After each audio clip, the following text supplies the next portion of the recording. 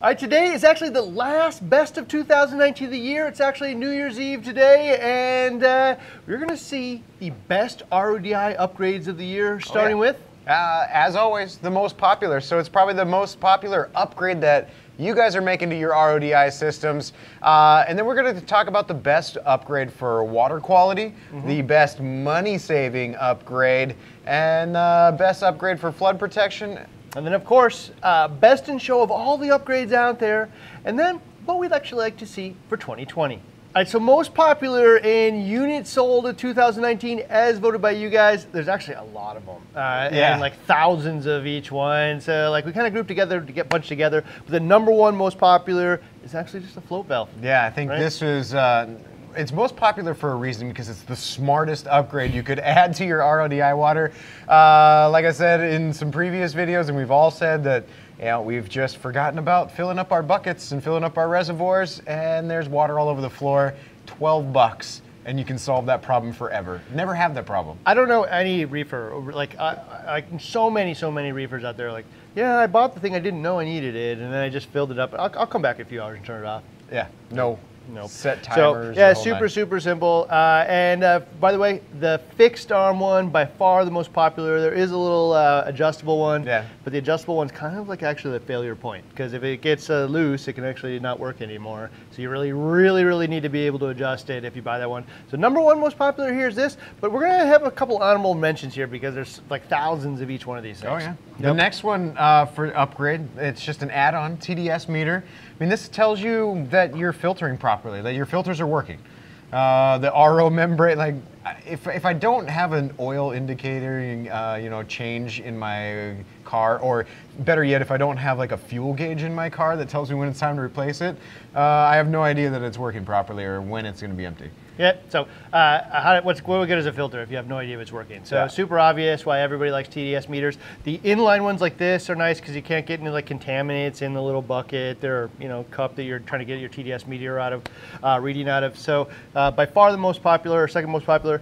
And then right after that, pressure gauges, right? And so like you don't really know what you're getting one of these things, like what's the purpose of pressure, but every single function of the RO system is based on pressure. So like if you don't know what the pressure is, you have no idea how it's really working, you're probably burning through too much DI resin, you're probably not producing enough water fast enough, you're probably producing a lot more wastewater than you should in the ratio anyway. And just knowing the pressure allows you to adjust that and know if you need to fix something. Whether or not you need to like replace your sediment filter because it's clogged, or if you just need a booster pump or whatnot. Really close. Right behind that was the pressure gauge. The glycerin one holds up a lot longer than the air one, and that's probably why it's like 5 to 1 more popular. Yeah, and then the last one most popular is by far, I remember the day I discovered this thing because I had 2 mixing barrels, this 3-way ball valve. I had 2 mixing barrels. One was for salt, one was just for RODI. But, you know, I had to fill each one independently, and sometimes I would not use all of my salt water. So I needed it to not fill up with water automatically. So a direct connection didn't work for me. I need a valve. This handy little thing went right in between, and I just say, hey, I want water over there, and I move it over there. And hey, I want water over here, and I move it over there. And it just makes water in that direction. So really handy in that aspect, for sure. There's all kinds of things that people use these things for. People were using them to put them in between the canisters on your RO system to be able to like flush the carbon blocks out. You can put it on your like a wastewater line to take some water off for a little reading with your chlorine dipsticks. You know, all kinds of things. And it's super popular. You can achieve the same kind of thing with a whole series of other valves. Yeah. You like turn them on and off, and I would like try to, or I can say water go that way, water go that way, water off, right? And so these are super popular, and I wouldn't know it. Such a simple thing, but right up there with TDS meters, float valves, and pressure gauges is the 3-way ball valve. All right, so best of 2019, going to achieve the thing that probably want most, which is increase the quality of your water. What accessory out here will most likely achieve that for the most people? Well, like we mentioned in, I know, all the Investigates videos we've done on this and this topic in general, the pressure really increases the performance, and the best way to increase pressure is the booster pump kit. So it comes with the booster pump, it comes with the auto shut-off sensor that recognizes back pressure and mechanically, electronically shuts the booster pump off, and the transformer to power the whole thing. But if I'm running, if I'm running like 80 PSI or below, it might be worthwhile to get one of these things just to increase the efficiency. Yeah, I will say if you're running 30, you need one for sure. Oh yeah. Like there's all kinds of reasons, man. You're gonna burn through resin so fast that like this thing will pay for itself probably in months. If you're running 40, maybe 50, now it becomes a question. But then all there's these benefits between like 50 is running pretty good, but like if I want to produce water faster, I want higher quality water, I want to do less resin.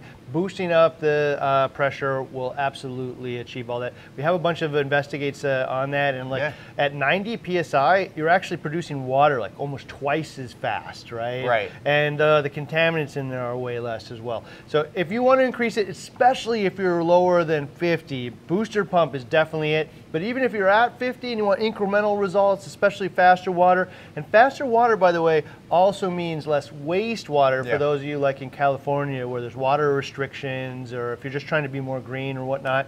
So booster pump, probably the most likely out there to increase the quality of your water out there. But right with that was kind of an interesting thing. Yeah, it's the auto flusher. So they're in most of the units that you get. Some of them they'll have the flush on the flow restrictor. But if you already have the booster pump kit, this thing can do it automatically for you, and it will do it for a set amount of time.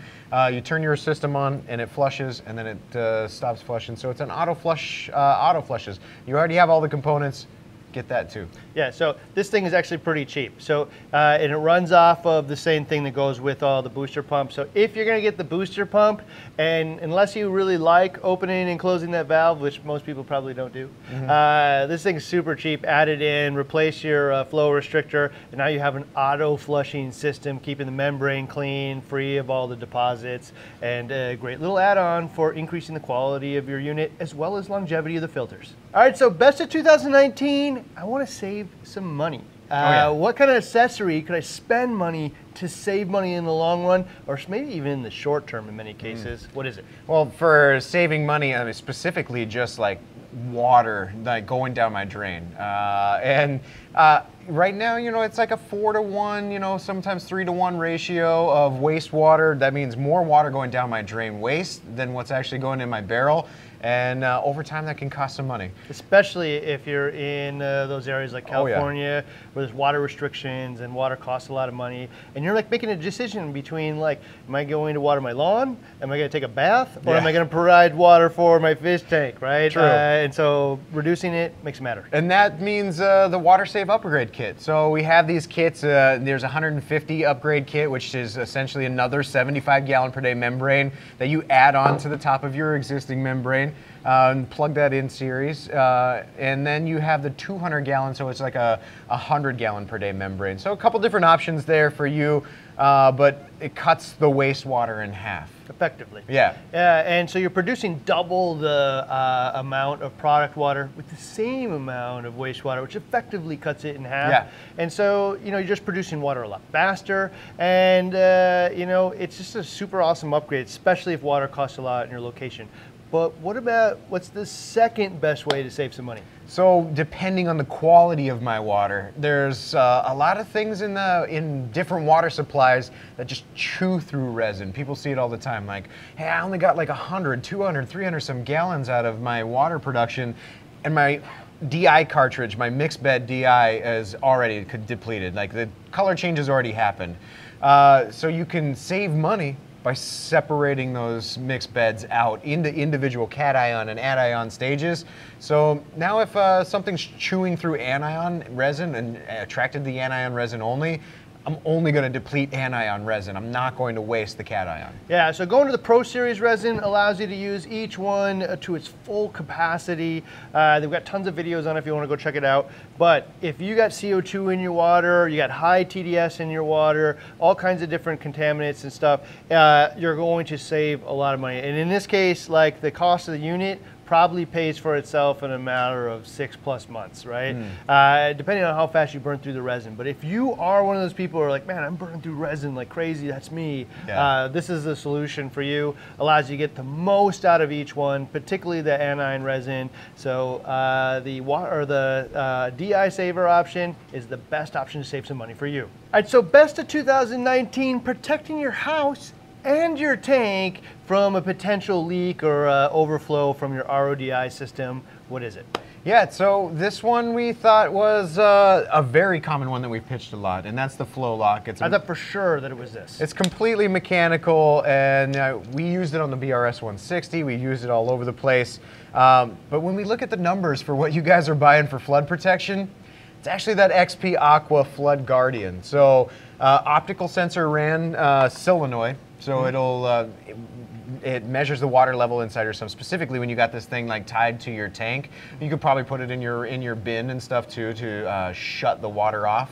But when it reaches the optical level sensor, it recognizes it and it flips the solenoid, shutting off the water. So this is what I thought this was going to be the most popular. Is it so cheap? Yeah, right? I like mean, it's such $5, a $6 elegant little solution. You know, the little pad soaks up water, flips it, and then it's closed. And you know, you can attach it, screw it down to any surface, and it'll just soak up the water and trigger it. And you know, normally, you know, the inexpensive option is the one that wins, right? Like by far, right? Especially if it's like 1/4 of the price, right? So these are really great options, and they're like a good safety measure, and you can put them pretty much anywhere. In fact, there's like actually a little tray that can go underneath your RO system where this thing can mount in it, so if the RO system leaks, it goes into a tray and collects it and does it there. But I gotta say, if you got the money, and I guess apparently people do, this thing is cool because you can just put the sensor anywhere. You know, like it's got that little optical sensor. You can just kind of snap it onto the glass of you know, your sump, or you know, really anything. And it's, you know, useful for not just like the same things as like an RO system is. It's also useful for like overflowing like a top off or whatever, and just shutting off the top off. You know, you might have your top off auto, like, you know, in there, or auto top off going there. It's got its own sensors and whatnot. You even might have a float valve going in here. But if I use this thing with it, then it will actually shut off the water if the water level gets too high, even beyond that. Yeah, true. So, like, yeah, so this was actually the most popular flood protection for working on like a 1/4 inch tube in an RODI system. Actually has a bunch of instructions right here on the back and how you'd use it. Being how inexpensive this guy is, I could see a combination of the two. Like, especially if I have a long run on my RO unit, and maybe it goes through a wall, or maybe it goes through in other rooms and things like that. Like, I can strategically put these types of things at like $4 or $5. I can put these wherever I want to, in those rooms that I'm not always in, and it can detect leaks beforehand if this is you know, not sensing the optical level sensor or what have you. So yeah, it's a super cheap option, and I would use them anywhere. But those are the two best of 2019 for protecting your house and your tank from an RO system or any type of flood that might happen from a 1/4 inch tube. All right, so best in show of 2019, for sure, it is the booster pump here. If you have like pressure in the area of somewhere between 30 and 50, just go out and get one. You'll be super happy with the amount of water you produce. The reduction in DI consumption will pay for itself right away. If you want faster, higher quality water past 50, you also achieve it. And I will also say that, you know, if you're running dual membranes, we really like to see the pressure up around 60, 65, and this thing will help achieve that. And while you're at it, you know, the pressure gauge, it tells you, know, it's actually working. So yeah, best in show of 2019 for improving quality water, you know, speed that you produce it. Overall, nothing will help your RO system produce better water than increasing the pressure and how the RODI membrane works. All right, so now that we got the best of 2019 out of the way, what would you like to see for 2020? This one's really exciting for me because I'm a geek head when it comes to, I guess you could call me a control freak. So in that essence, if you know what a control freak is, Apex gear. So why not an Apex ready RODI system? That would be so cool. I mean, we're talking like apex readouts on my phone for TDS and pressure, and I can flip a switch and flush, and I can, you know, I already have a solenoid and leak detections and things like that, or leak detectors, but all encompassing a RODI unit that I just plug into my apex and I'm done, and I have all these features. How awesome would that be? Okay, so as you know, you're not really taking care of corals, you're just taking care of water quality. Yeah. Right? And then corals are a result of that. So, like, I was talking to Terrence, you know, probably this is about a year ago, but why can't we have a TDS meter that goes to my phone? Yeah. Right? Like, I don't want to sense. crawl into wherever it is, see it in the dark. I actually just want an alarm when it hits one, you know, tell me to go change my stuff. That would be right? awesome. Yeah, absolutely. So, and it can absolutely be done. I know they have like wireless TDS meters out there. There's all kinds of different things we can do. But also pressure. When the pressure gets below, you know, tell me, and I will go change my sediment filter. I don't have to go crawl into there and find out. Right? Yeah, for sure. And then, you know, like you said, I could manually flush it with my phone, or it could just auto flush it for me, right? And I could set it to whatever auto flush scenario that I want. And then, of course, they have all of their own leak detectors and solenoids. It does, yeah. This is just like a home run. So I don't know. So somebody should produce, if not Apex, they should work with us, I don't know. But we should see an Apex-ready RODI system out there, because all of those things are capable, and I think almost everybody said, yeah, I'd like that. And so that actually wraps up a whole year's with the best of 2019. Again, it is New Year's Eve, so Happy New Year, everybody. Next year, we're gonna start off with top 15, top 10 fails of all kinds of different categories. Oh, yeah. You're going to want to see where we failed for sure, because they're all over the place. But for now, if you want to go see the best of all the 2019 accessories that we've talked about today, you can see them right here.